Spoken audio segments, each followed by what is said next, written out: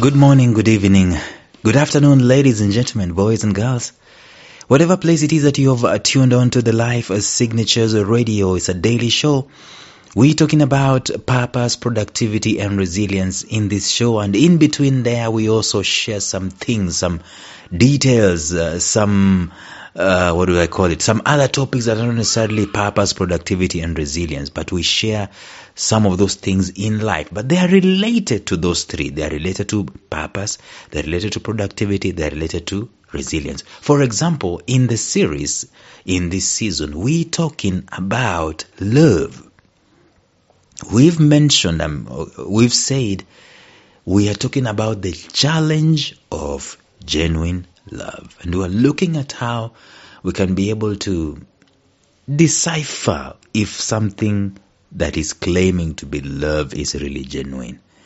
And let me just do a disclaimer here. You guys, don't you ever think for a minute that I'm living what I am saying. Don't you ever think for a minute that I've arrived and I am Dr. Love. You guys, I am a serious work in progress.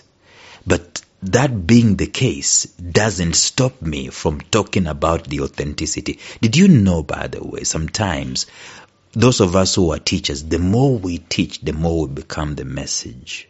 The more we realize how we need to embody that particular message, from theory to practical. So don't stone me because I'm not expressing some of these things in my life, but just tag along and reflect. Let this be a mirror, a virtual incubator. Stay tuned.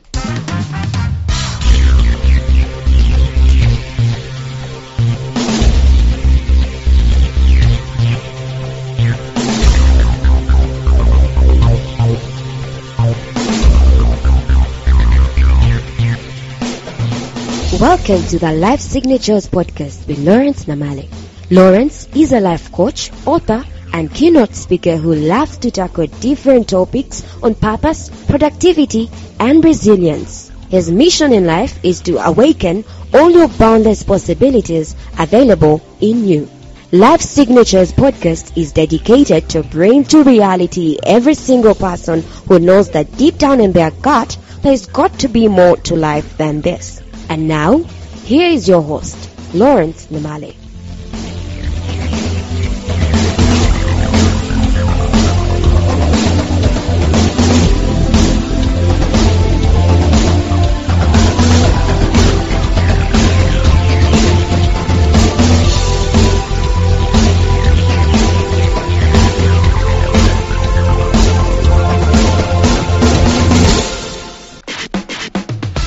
In the episode 2 days ago, we talked about the idea that love is a human need, a genuine human need. It's not that there are some people who are special who need love. It's a human need as long as you are human. Black, yellow, red, white, whatever the color of your skin, whatever the class or your caste, if there's such a thing in your vicinity or in your country. Love is a genuine need. We were all created to long for love. Actually, we are also created to offer, with the capacity to offer love.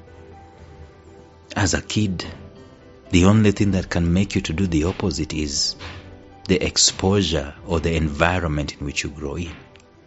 Some of us who grew in environments where hugging was weird. Telling someone you love them was, what are you talking about? I mean, it's embarrassing, right?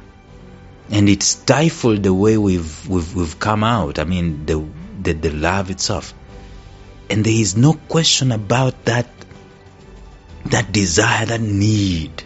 So we force stone faces upon our faces, so that we don't see that we are enjoying the love that we are getting. Right? Anyway, let me not go there. But we're talking about the challenge of genuine love. And I've been giving you some measures here and there. You can go to the previous episodes and you can just listen in. We say that the first challenge of genuine love is that it is authentic. It's gotta be authentic. There's no pretense in there. There is no pretense in love. It's not fake. Love is not something you can say you fake it until you make it. And let me say this. I saw statistics of divorce in the world just this week. Did you know that in India the divorce rate is 1%? 1%. 1%. In Portugal, it's 80%. What's the difference between Portugal and India? Largely in India, marriages are arranged. These things of feeling, I feel, I'm dating, I'm courting, she's just like me, I want a woman like this. It's like you maybe don't even have a choice. I don't know what I'm talking about. It's like you don't have a choice in the kind of woman that you're going to marry.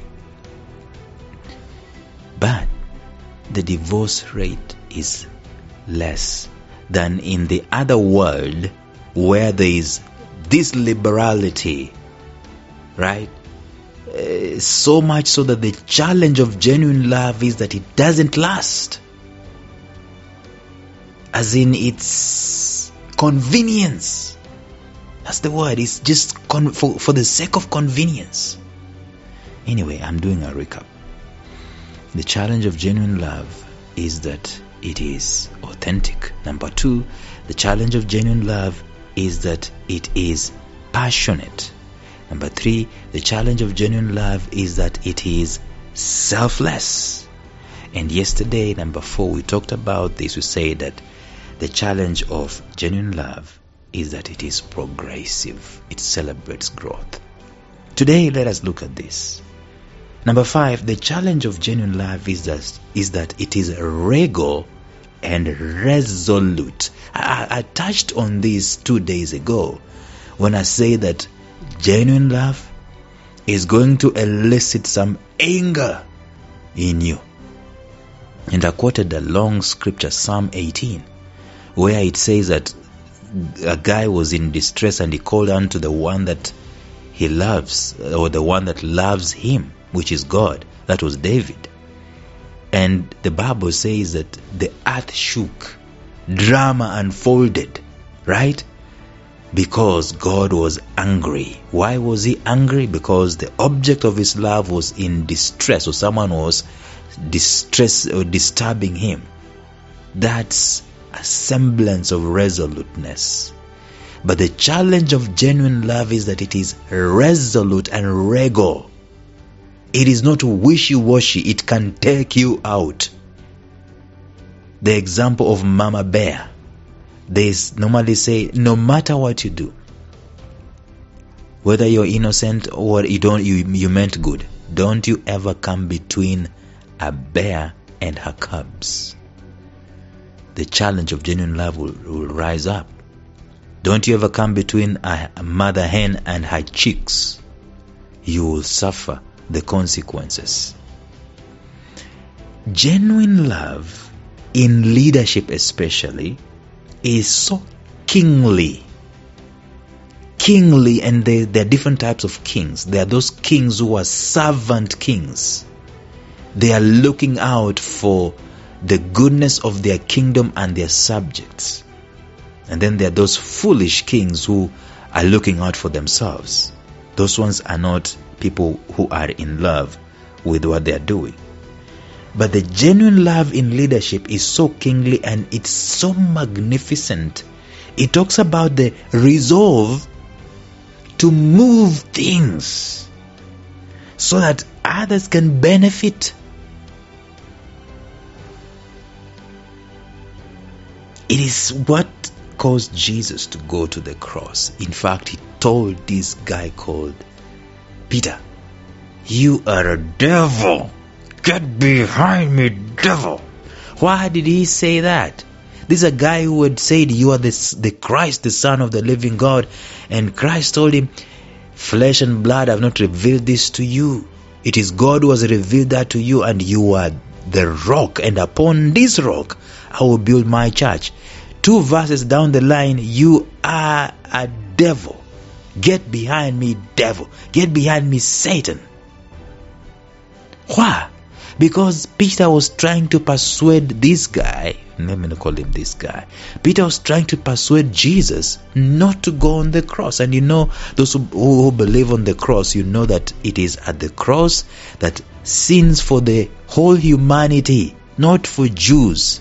But there are two races in the Bible, Jews and Gentiles, only two.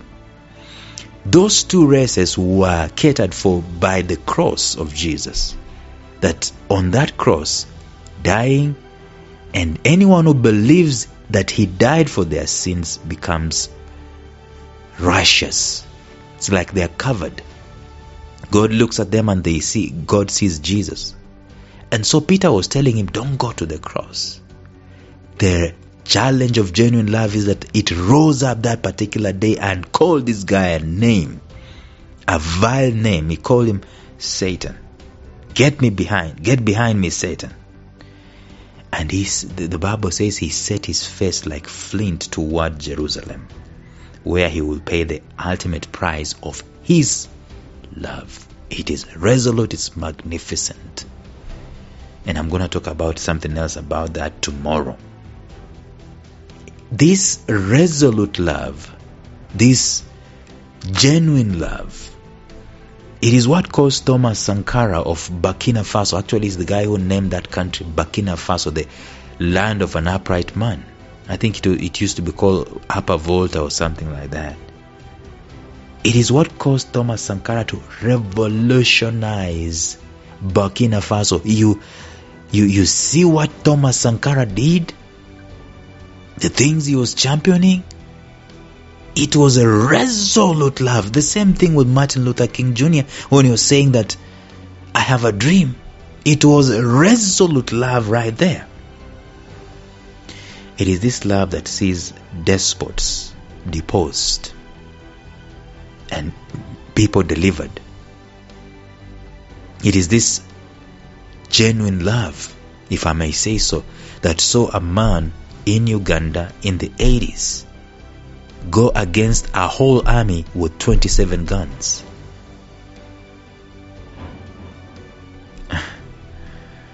It is when you mention names like Malcolm X, Nelson Mandela, Ken Saro-Wiwa, Benedict Chiwanuka in Uganda, and Festo Chevirenge in Uganda.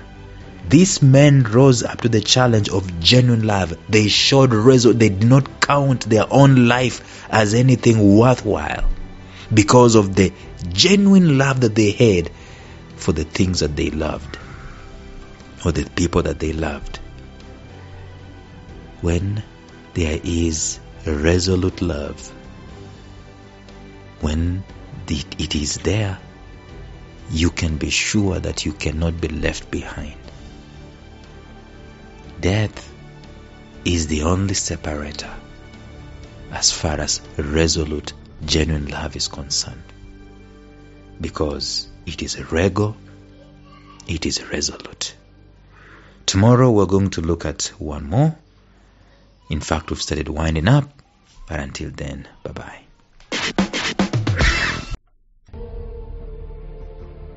Thank you for listening to Life Signatures Radio. If you enjoyed today's show, subscribe to Life Signatures Radio on iTunes, Stitcher, or visit our website at lifesignatures.libsyn.com. Life Signatures Radio, fresh, clean, and inspiring.